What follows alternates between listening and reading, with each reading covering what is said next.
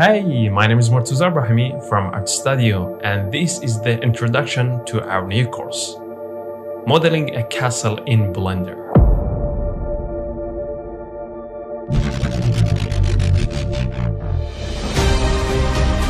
This is an extensive video guide for those who want to learn ins and outs of modeling in Blender to create any stylized house or castle, and as well any kind of assets for games. From a time, game never has been stopped. People and companies are producing new video games every day, and there is a lot of clients that are searching after good artists to hire them with good salaries and benefits. So while modeling is a good opportunity to make money and make contact with other side of the world, why not start learning it today? With free Blender, you can create any cool game assets, special low poly modeling, which is another our goal in this course. I believe in this course is a list of techniques that must be known, and if you use more or some of the boxes in this list, it will immediately improve the results of creating stylized low poly assets. Unfortunately, everyone can learn this quickly.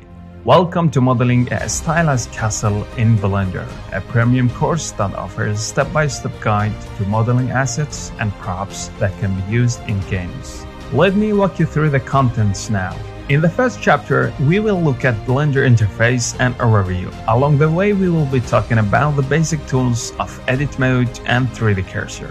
The second chapter will be all about blocking a stage and box modeling based on image reference. At the end of this chapter, you learn how to block in your simple model with very basic primitives. In the third chapter, we continue modeling, but a little deeper by creating new basic assets. During the process of making these assets, you will learn how to use some of the modifiers and important tools and shortcuts. In the fourth chapter, we will be more specific in modeling. We create different wooden assets with our interesting fashion to get the outcome stylized and funny.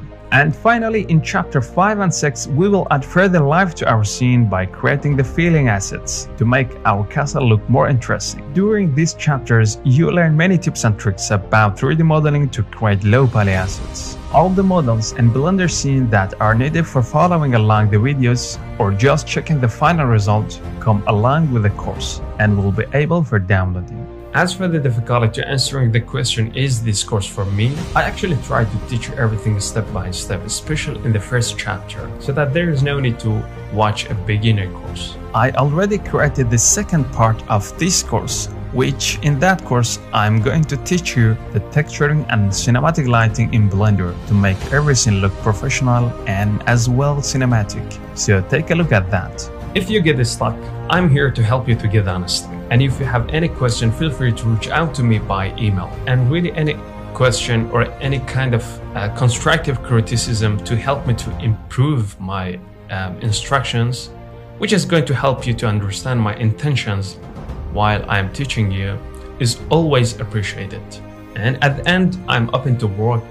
And thank you very much and welcome.